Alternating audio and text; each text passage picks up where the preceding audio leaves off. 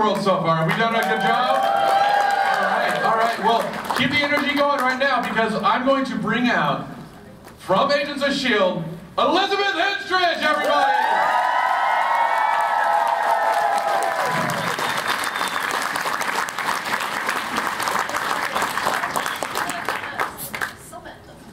Oh, this is the. Yeah, we're going to organize the world right now. Yeah. So how's it? How are you doing? You good? Good, yeah. You enjoying St. Louis? My microphone? Yeah. Right? Does it work? Is it? Can everyone hear Miss Henstridge? Yeah. Elizabeth, would you like some water? Sure. Yeah. This is so civilized. That's the way we do it in St. Louis. There you go. Okay. Wow, this is the smallest glass I've ever seen. We'll double up. Yeah. Water shot. There you go. Thank you. Cheers. There you go. Yeah. Oh, well, that's well for you. Cheers yourself. All right. Do you mind if I start off some questions and then we'll go to the Go for it. audience? All right. Yeah. So Mavith. Yeah. That is one of the most impressive, it was one of the more impressive episodes of the entire season, but it was also like an exceptional just piece of acting, and one of the best pieces of acting that I've seen from that show. And I mean that as no insult to just the show at all, but it was just that really everyone else pretty awful. Get Brett Dalton out of there. No, but you just did. It was such a powerhouse kind of performance for you. Thank you. What was the process like going into that, acting by yourself, for almost 3/4 of the entire episode? What was that like for you? Yeah, I mean, they told me about the potential idea of it happening, and I just did not think it was going to happen ever. So I was like, yeah, sure. And then there was a script, and I was thinking, nah, this is not going to get past all the different levels that it needs, all the different producers, all the different Disney, ABC, I just thought, great idea, but too brave, kind of. It was brand new. So then, but I got the script, I thought, wow, let's learn it, just in case. And then all of a sudden we were on set, we were shooting, and that was it. So, I mean, I was very flattered to be given the opportunity and to be entrusted with that kind of challenge. But it was great. I mean, the hardest thing I've ever done, for sure. I take my hat off to Clark Gregg, who's our lead and just carries the show, and I had to carry an episode. I was thinking, I called him and I was like, this is a lot of pressure. How do you deal with this every week? Because being further down the call sheets, I'm kind of nice, nestled in there with my best mate, Fitz. It's easy. We kind of come in, we go, it's fine. Whereas this was all day, every day. It was awesome. We shot a lot in the deserts around LA. We kind of went on a little group trip and all stayed in a hotel, very strange hotel. But there was a heat wave in LA at the time, so it was 110, no shade. We were moving very quickly. Most scenes we just did 1 or 2 times from the different angles. So it was fast. But it was good. But I have never been so nervous for anything to come out because we shot it in daylight, but then they changed it to be blue, so nobody had any idea what it was going to look like. We'd never done it before. The director's cut was 22 minutes over, so tons of the story came out, so it was just, I mean, I was a ball of nerves before that. Is there any chance that we'll ever get to see those 22 minutes? I hope so, because there's significant parts of the story, there's this whole thing with her necklace, and she talks about her grandma. That it would be nice. It would be nice to see that. But well, going off of Mavith, your character was absent. I feel like I have a little twitch every time you say it. It's what, Mavith? I get a little real PTSD. Yeah. So going off of that, your character was absent for the first third of the season from the rest of the team. Then when you came back, you had this sort of you had a hard time getting back into the swing of things and with Fitz and everything.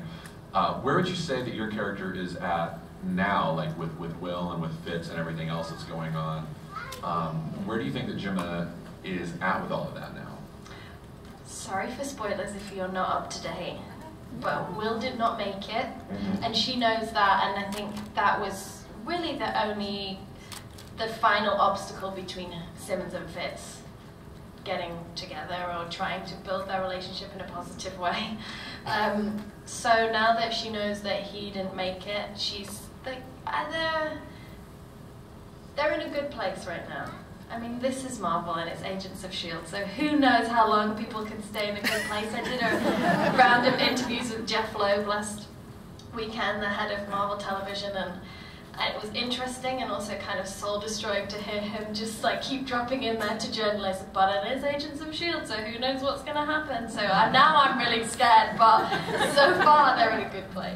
Well, so going off of that, like how, like are you guys done shooting the season? Like how much longer do you have to go before you're done if you're not done yet? We have a while longer to go, yeah, so we haven't finished yet. So how far in advance would you say like you get the scripts and everything? Like how far in advance do you know the story? Like is it like script by script? Like do they tell you anything about the arcs that you're gonna be? No, are you crazy? No, we know we get the episode the day before, sometimes the day of, and then you know script changes happen all the time. So you'll often learn your lines and then you'll wake up, you know, in the morning and there'll be a whole new set of lines to learn. So, I mean, it's always changing, and then sometimes we'll get red pages, which are, they'll write the script, and knowing that that's not the real ending to the script, and that on the day of shooting they'll hand you red pages, and if you see a red page, run, because it usually means you're about to die.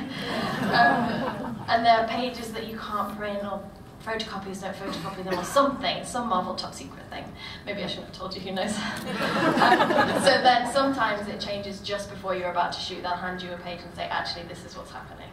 And then you've got to memorize it all right there and right, do yeah, it. Wow. Yeah. All right. I mean, we get a lot of takes. This is a theatre, we don't have to do it It's right not like, get it right the second time, go! Yeah. Very good. Well, how do you feel about going to the audience? Yes, I'd love to. Great. Go ahead, right there, please. Actually, this kind of goes in with what you were just talking about. I was real curious. I can't think of another TV show that you start out the show, these are your heroes, these are the stars of the show, and then, oh gosh, one of those stars is a villain. So I want to ask about it. When did you guys find out that what was going to happen with Ward, and how did you as a cast react, or how did that affect you that suddenly instead of your cast of good guys, somebody you started this show with is now your bad guy? Yeah, it was crazy. Brett found out the week before we found out. So he didn't know from the start that he was going to be Hydra. Otherwise he wouldn't have taken the part, I'm guessing. So he found out the week before, and he was kind of like, what is wrong with Brett? Is he tired today? But he was nervous about how we would feel, and then the week after they told us. They told the other people, the rest of the cast all together, and I wasn't working that day, so they told me on my own, but they all went into, I think they all went into my trailer, and they told them, and I mean, it's so silly, because it's not real. But we were all annoyed at Brett. Like mad. We couldn't speak to him because we did everything together, and all our days we did so much ensemble stuff in that first season, and so we were all in together all day, every day, and it was hard to get over. And then from that point, we never really, I have had a handful of scenes with Brett since then. So it's kind of sad that I don't get to work with him as much, but I'm just starting to get over it. But his character keeps getting worse. I don't know what to do anymore. Good question, thank you.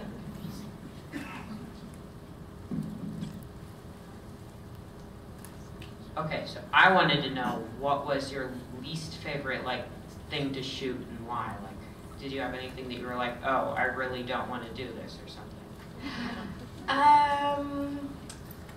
I mean, as much as I love Fitzsimmons getting together, it is so weird shooting kissing scenes with Ian. Right? I mean, I was so excited reading the script, I was so excited and so happy that it was happening for the characters, and then when it comes to shoot it, it's like kissing your brother. And Ian, he's not a bad kisser. Boy does good. It's just so strange. So I guess those scenes are the ones that I'm really happy for the characters, but it's kind of awkward to film. Going off of that, how would you say your character of Gemma has kind of grown from even just the pilot to now? How would you can you say anything about that? Yeah, sure. I think from the pilot she was half a person in a way, because Fitzsimmons were always referred to as one character, and it was really cool to be in a double act, and especially near the start when there was so much pressure on the show, and you know, there was a lot of expectations. To have somebody, to have Ian always there by my side was so comforting and lovely, and you know, I love their relationship, but throughout the seasons we've seen them grow as individuals and kind of have to stand on their own and make their own decisions, and that's been really nice to see Simmons kind of have to step up to the plate and be a bit more of an individual. And then everything she went through on Mammoth was like, you know, helped her to become even stronger, and definitely showed her some flaws, whereas I think before she didn't really think she had flaws. So now at least she knows what she needs to work on. Great. Go ahead, please. My question is kind of what you were just talking about. In the beginning, Fitzsimmons was like my favorite. The duo was just amazing. Like even the name is so great, and they just have this beautiful chemistry. And I was wondering, with all that's happened to each character, if you guys will ever get back to that kind of, like beautiful. Did you just take a phone call? Yes. Who's the doctor? He's the doctor. He's ready to go. Yeah. I was just wondering if you'd ever get back to that kind of relationship, because I feel like it's really been missing, and now they're stepping into this new kind of relationship, and I don't know if they'll ever be able to go back, and I was wondering what your thoughts were. Yeah, great question. I think they're getting there. They're starting, we've seen them kind of starting to work together, especially with, you know, we saw them try and work together to get Will back, and there was a lot of tension when they were trying to do that, just because of all the different emotional feelings that are involved, but the fact that they were working well together, and I think that in the end is what has brought them back together, is that they work so much better with each other than anyone else, and if they want to solve a problem, the problem is greater than any issues that they're going through, so they're kind of forced to have to work together again.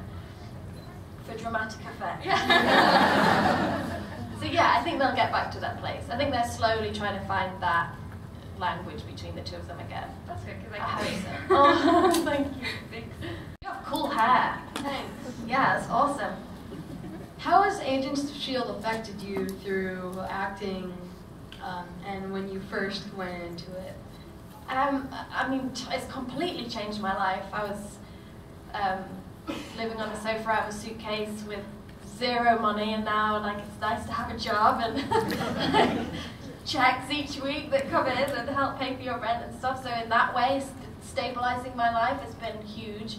And then also, I'd never done a TV show before where, you know, usually always in a movie or a play, you know exactly where your character's going to end up, and you just have to figure out how you get there. Whereas with this, you have no idea. They can give me a script tomorrow that says, actually, you have a 10-year-old daughter that you just abandoned, and you just have to go, oh, okay, yeah. No, I've been playing that this whole time.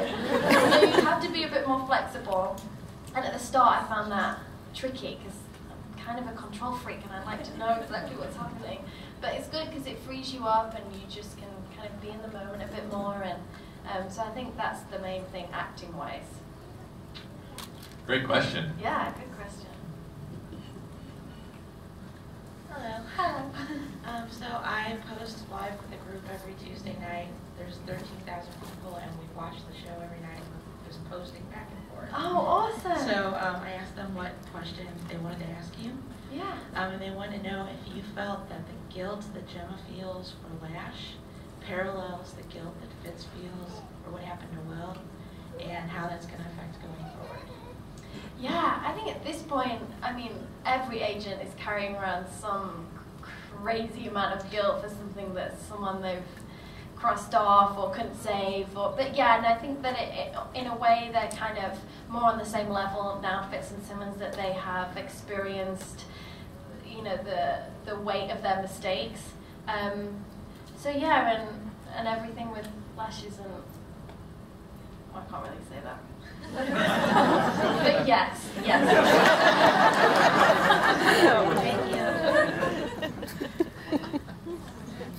That's got to be tricky because, like, you Oh know, my gosh, like, it's you the know, like a little worst. bit. You probably know about a month ahead of us, right? Yeah. So, like, I Yeah. bet that's got to be just eat at you so much. Oh Like, my gosh, I 'cause have you want nightmares, yeah. because, like, I would imagine you want to be able to talk about it, but Yes, you that's can't. the thing, yeah. And when you don't want to spoil things, because, you know, part of the joy of Marvel is that they are so great at keeping secrets, but they keep the secrets so that it's the best for you guys to watch it and have the best experiences. And you know, spoilers are the worst.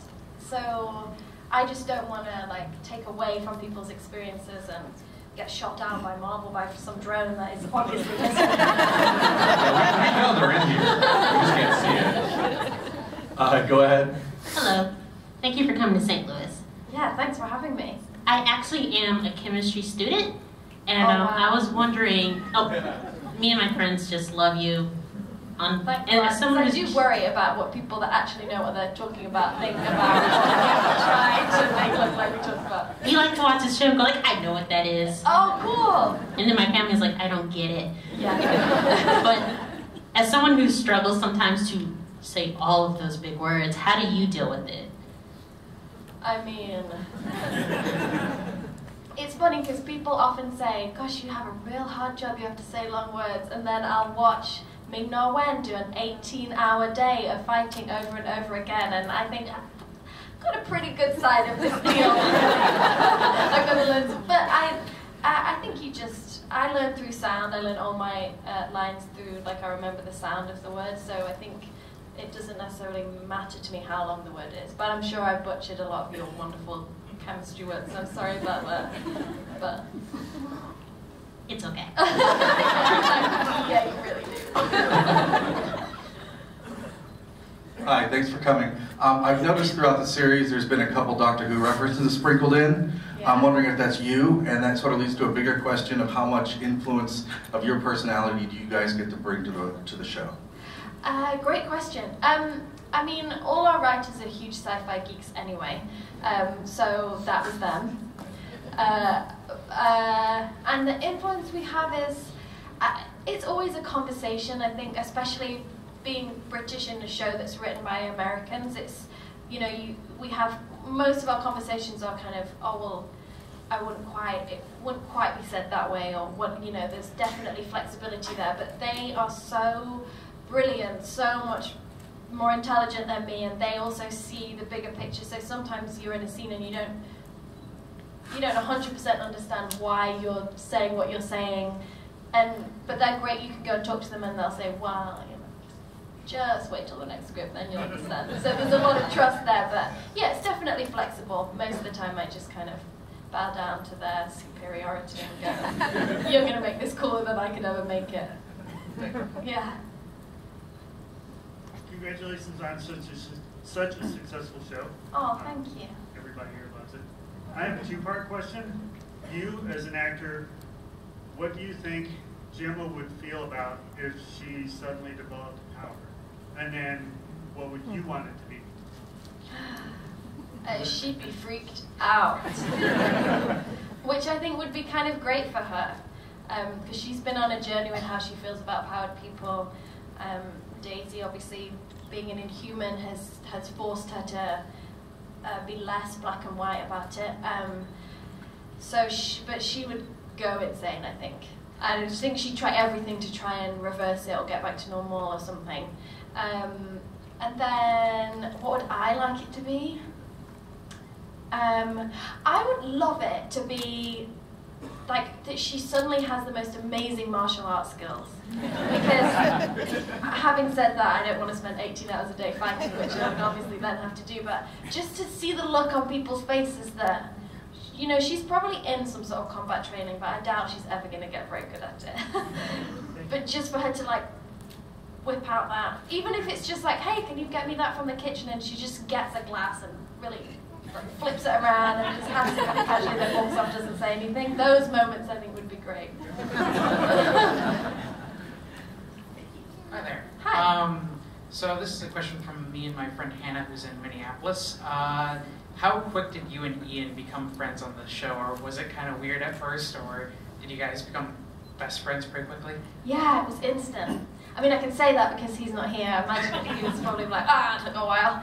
That was good. I mean, I feel like we were all thrown in it together, the whole cast. We gelled so quickly, and Clark sat us down on the first day and just said, hey, we need to stick together through this because, you know, there's going to be a lot of outside voices, and we just need to concentrate on the work that we're doing and not read anything. He told us not to read any reviews, not to go searching for things on Twitter that you don't want to see.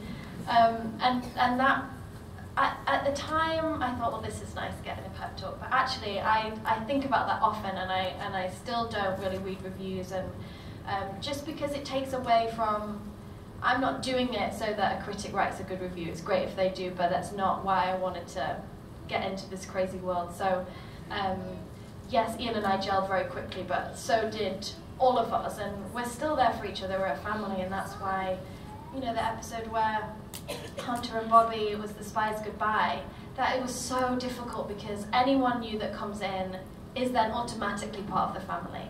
And so you have a kind of a connection that is a really strong bond, and so when people leave that's the flip side of it, that bit's really hard. Whereas if you didn't really like them to begin with, then it's fine. Thank you. Thank you. Can you give us any insight at all into the Most Wanted show that's coming out? No, because I have no idea. Perfect. Yeah, but I hear little bits, and I think it's going to be really, really cool. And Adrienne and Nick, who play Bobby and Hunter, are just the best people. Like, they deserve to be headlining a show. They're so talented, and yeah, and it's going to be amazing. Thank you. Yeah. Go ahead, sir. Sorry, that was No.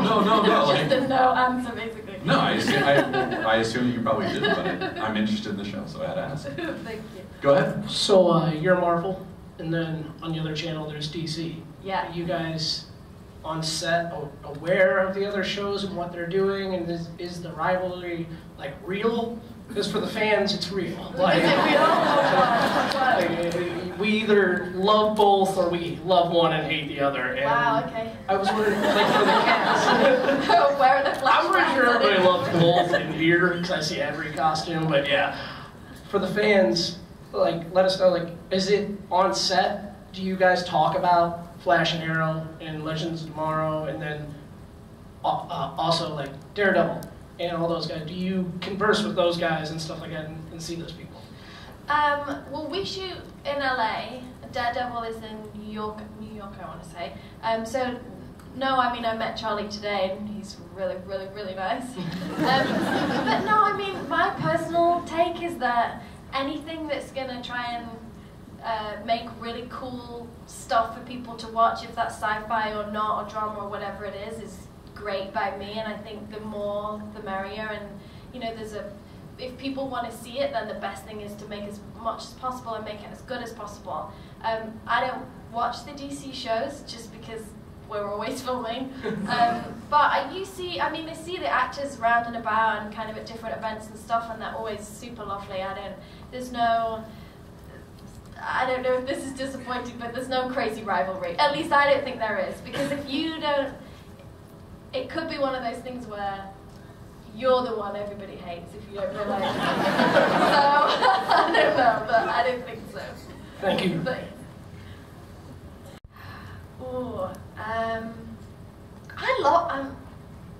I don't know if loved is the right word, but I thought when Coulson's hand got chopped off, that was, I don't know, I just thought it was so cool. I didn't see it coming at all. Because Mac ended up chopping it off, right? Or was it Fitz? I forget. Mac? I think it was Mac. It was Mac, great, brilliant. Thanks for being here. I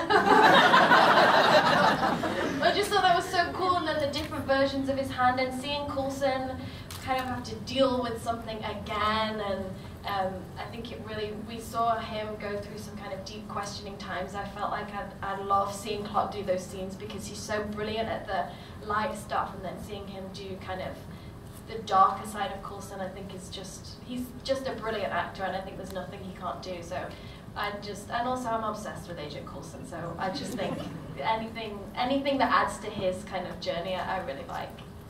Thank you. Thank you. Thanks for taking care of the microphone. That's very nice of you. Matt doesn't mess around. Hi.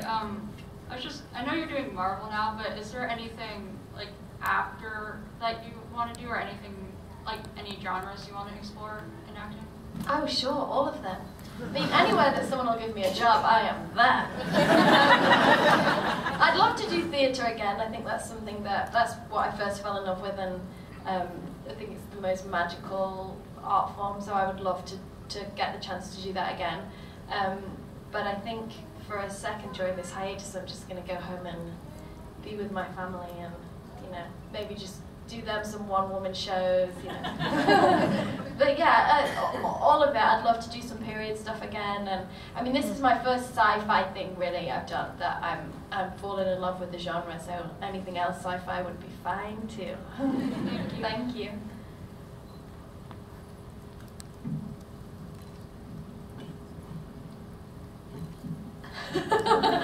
Thank you. Perfect.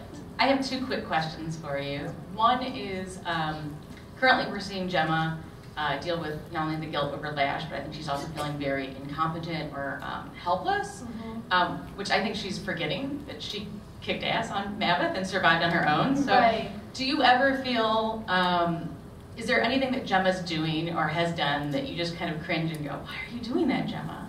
Oh, all the time. Yeah, all the time.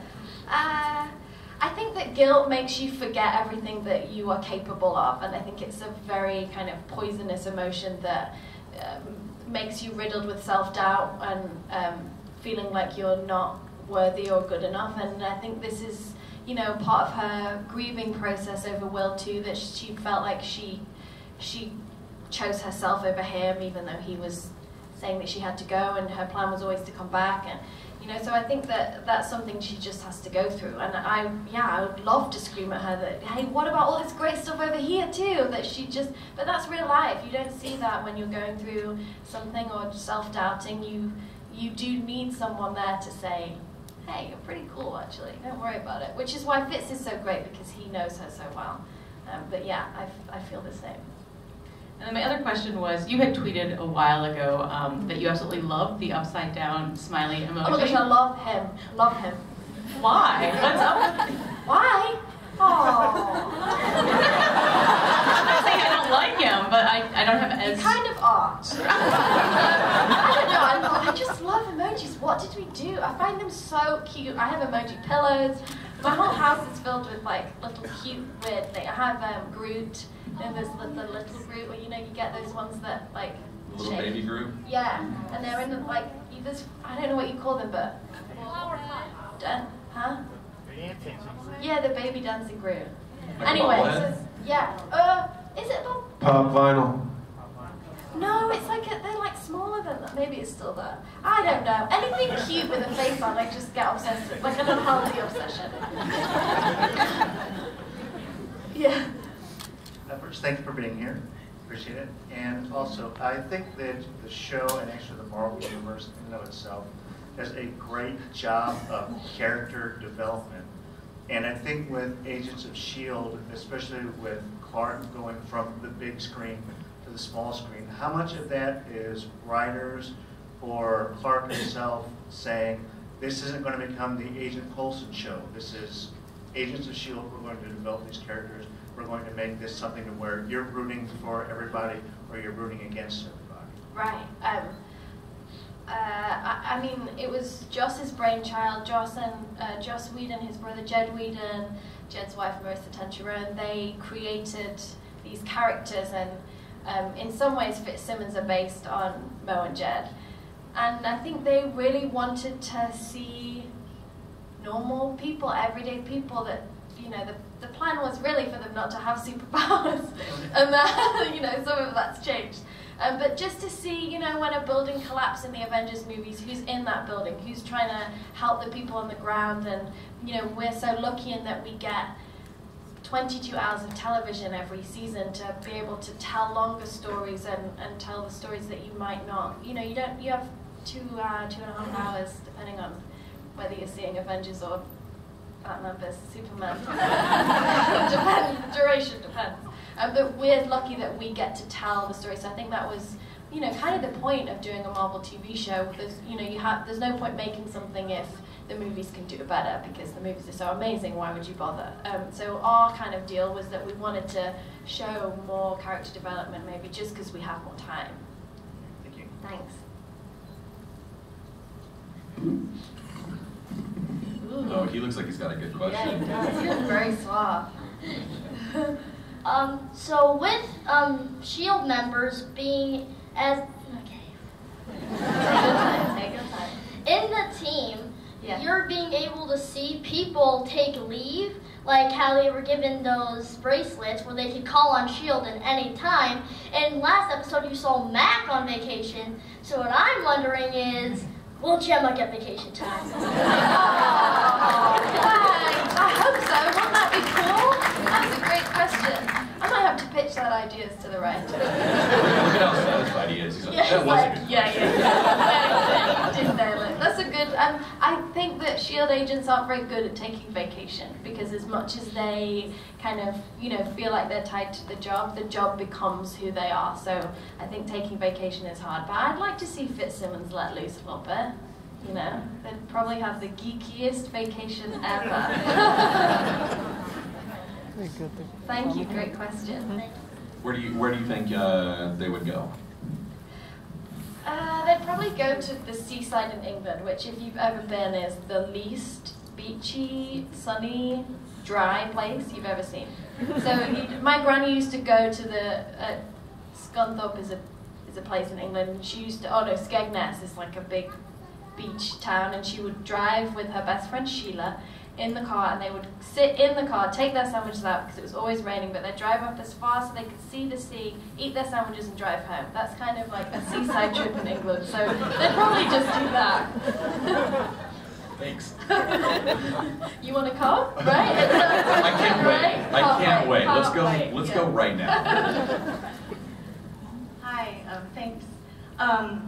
I really enjoyed your episode where Gemma got to be undercover in Hydra. That was just such a cool, stylish episode. I really loved that episode. Great, thank you. And I'm wondering how you felt acting once everybody realized Skye was an Inhuman, or that something was going on. You didn't know what was going on at the time.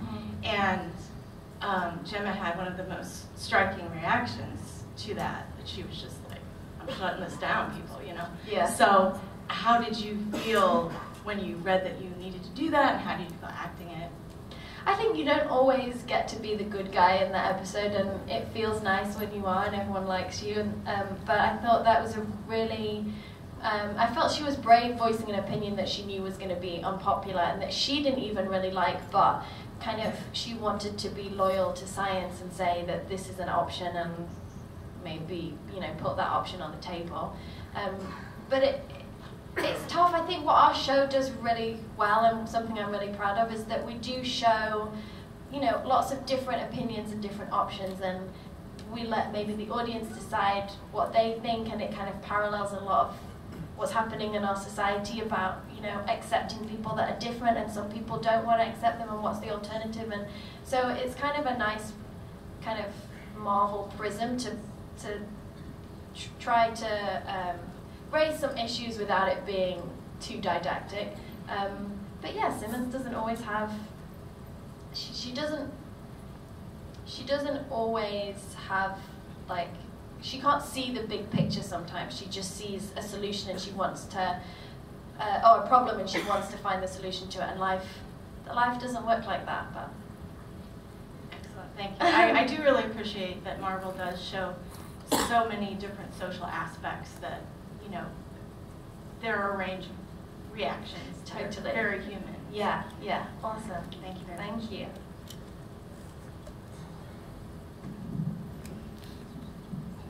Sorry, I was looking at it. So I can have two questions. Like, you went and you talked about how, you guys do episodes and they tie into the Marvel movies. I don't know if you guys as actors actually follow what's going on in the Marvel universe when it comes to the movies, because you guys tie them in. Yeah. So my first question is, do you guys follow that, and how excited do you guys get when you get to do those episodes that connect into what's going to happen when the movie's going to come out later on that week? Because obviously you guys film ahead. Right, yeah, it's really cool. I mean, we always try to pitch the idea that we need an early showing of all the different movies, and, which, I don't know, those calls don't get answered, I don't know why. But yeah, it's so cool. We're all huge fans of the movies, and for us to be able to tie in with that, for it to be, I mean, it's such a complicated process for the writers to have to, figure out all the different threads going through and make it so that it's authentic and doesn't feel forced. But it's super. I mean, this is the best. The Marvel universe is the best thing to be in. We all pinch ourselves that we still get to be a part of it. So yeah, I can't wait for the movie to come out, and I can't wait to see how that affects our show. Cool. And my second one's more of a personal question. You said you did theater before. Yeah. Was there ever a time in your life that you wanted to be something besides an actress? No. I mean, I toyed with the idea of being a doctor and, you know, wanting to. I just love people. I'm fascinated by people, and so it kind of made sense. Maybe I want to help people, but no. It turns out I just want to be them. I think you always try and have backup plans, and I've had a few of those, but nothing that is. So when you're not that, you're gonna be a doctor. Yeah, right. That's easy, huh? Just go be a doctor. Sure. Thank you. Thank you. Thank you. So, as an actress, getting to come into this world where there's a ready-made fandom for you, pretty much, and it's deep and wide and huge. But that experience, as well as getting to work with some of the cast, you had Clark Gray, you had Edward James Olmos, Kyle MacLachlan, Lucy Lawless. Yeah. They have their own fandoms, and now they're all tied together, and what the gravitas that these actors bring. I'd just be interested in some of the experiences, or what that has meant, or if there's a cool story, or something. It's crazy. I mean, the people that we get to work with is just, I mean, it is insane, and it's one of those real out-of-body experiences that sometimes I'll just kind of glance at Clark in the scene, oh my god, that is Coulson, and I am in a scene with him. It's mad, and at the start, saying before there was a lot of pressure on the show, is that I never felt nervous, really. I always felt very safe. As soon as, I mean, you guys were so kind to us the second that it came out, and I was nervous about that, because Marvel is its fans, and it wouldn't be what it is without you guys, and so to feel accepted into the Marvel universe, as soon as that happened, then everything else I knew would be fine, because Marvel is so established and they know what they're doing, and we felt like we were in very safe hands. And then the guest stars that we get. I mean, Samuel L. Jackson, give me a break. The first time I had a scene with him, and I was very, very, very professional. I was in the hyperbaric chamber, as you do, and I stayed in it. They were like, Elizabeth, we think you should probably stay in here between takes. I said, yeah, absolutely, absolutely. Just keep me contained so I can't go and make a fool of myself. So the scene went really great. Didn't say anything too stupid, kind of stayed professional and polite and everything. Didn't have any freakouts, could not believe it. After the scene is done, right, I'm kind of on cloud 9, right? And then I was driving at the time, kind of a beat up car. And we'd have to park further away, and then we're so lucky they would bring our cars to where the trailers are. So my car comes around the corner, and I mean, it was an old banger, right? So it came around the corner, and it was called Kevin. I named it because I wanted to love it, so I did Kevin. So Kevin comes around the corner, and it's just so funny because there's real fancy cars on the lot, and then Kevin comes around the corner.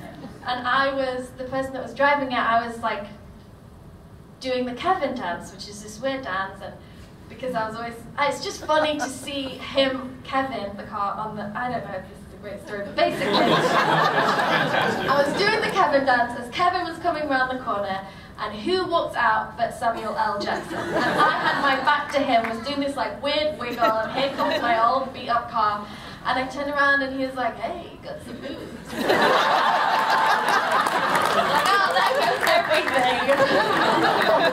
He was very nice about it. So it's just, I mean, moments like that when you are, just being your goofy self, and here comes this huge movie star that turns out to be a normal person too.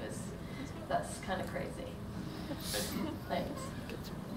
Well, I hate to say this, but I think we've probably only got time for one or two more questions. So just giving you and Lion the warning of that. Hi. Hi. So I think one of my favorite parts in the show is in season 2, I think, when Fitz has sort of been hallucinating that Simmons is there the entire time. And then she comes back, and there's just this block between them. And I just wanted to know, like, how you felt about like that kind of plot twist. Yeah, I loved it. It was interesting to play someone's imagination of you, because I kind of had to, all my motivations were Fitz, not Simmons. So it was kind of funky to try and figure out how to do that. But then, those scenes when real Simmons came back, I mean, boy, Ian just blew me away in all of those scenes. He really did his research on what people go through when they have some sort of brain kind of injury or trauma, and he just, I mean, he was just amazing. And so every scene I had with him, I would cry, because I, as Elizabeth, found it so sad. I just couldn't help it. He had this little shake in his hand, and he would just have all these mannerisms that, I don't know, you could just see so much behind his eyes, and the producers had to come and tell me, you can't cry in every scene. You've got to hold something back. Like, I am trying, but you don't understand. You need to look into Ian's eyes when he's doing this. So I mean, I felt very lucky to get to play opposite him in those moments. But yeah, there was definitely a block between them. Thank you. Thanks. All right, so this is going to be our last question. Hello. Hi.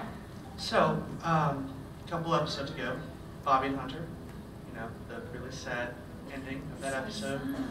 Mac with the shot glass. Mac, that made me cry the most. Seeing him hold back the tears. So how were the emotions on set for all of that? Oh, it was awful. Just that we do a read of the script before we start shooting it, and we could. Paul Z wrote that episode and has gone on to created the show. He couldn't get through the stage directions without crying. So obviously we had no hope, and that day was just so sad, and we all watched the episode together. I was sitting next to Adrienne, and I was just like grabbing, I felt bad because I was squeezing her, not even her hand, just her wrist. Like, I just needed some bone to squeeze, so I was just squeezing it so hard. And I mean, it's sad, it's a good thing that we're so sad they're leaving, because they're so wonderful to work with, and the characters are just so brilliant, and as soon as they were there, I couldn't imagine a S.H.I.E.L.D. without them, and we're so proud and pleased that the universe is expanding in such a wonderful way that, yeah, that was a really tough one, but it's bittersweet because we're so happy for them, but I'm sad for me, Elizabeth.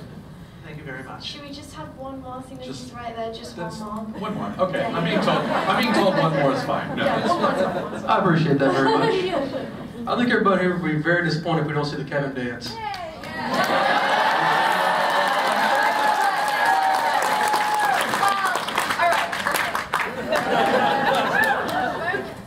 I can't dance, by the way. Neither can I. It's all good. This is the whole point, really. So imagine you're Samuel L. Jackson. And then here's the cut. This is way down there. Kevin is coming around the corner, and it's more like